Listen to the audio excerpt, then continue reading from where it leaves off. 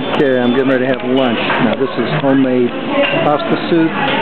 And we got a hot plate. It's got beef tongue, onion and tomato, small salad, rice, homemade beans with potato.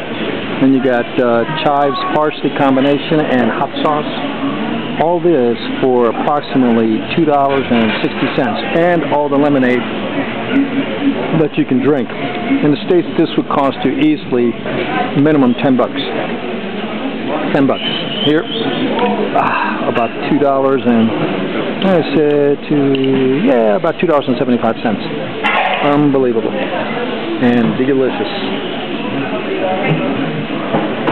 And people ask me, do I ever want to go back to the United States?